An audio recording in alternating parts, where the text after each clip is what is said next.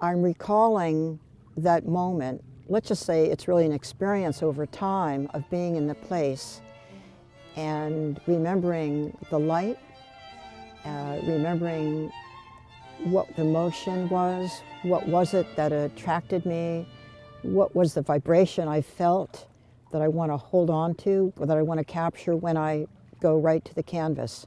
So part of it is an elusiveness.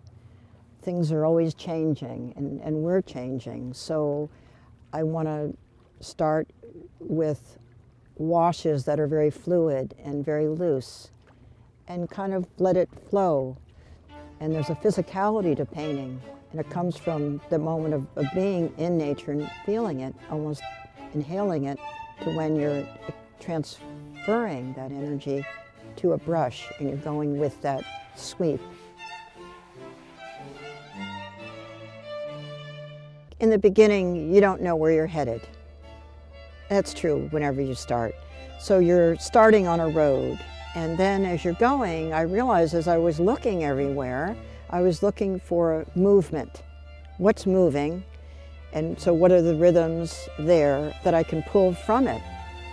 So I think I took that kind of as a lens. When I'm out in the elements, there are rhythms, patterns of water and wind and rocks. And sometimes I don't even know what it is, why I'm connecting to it. But I know along the way there's some correlation there that connects with my soul. And it connects with my inner self. And therefore, when I'm painting directly from life, I'm affected by it to capture that energy.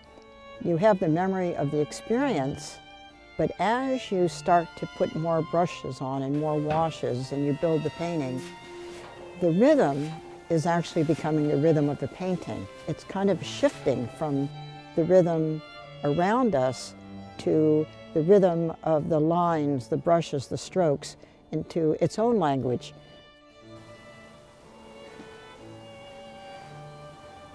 Current, you have the surface, and then you have deeper levels, and then you have levels that you don't even understand. So it felt like there was a lot of depth to the word currents and a lot of movement. And I think there's some kind of a vibration that I connect with and in these movements, in these motions. And I think that paint hopefully captures that movement. Water is so much of the planet. It's mostly what we are made up of.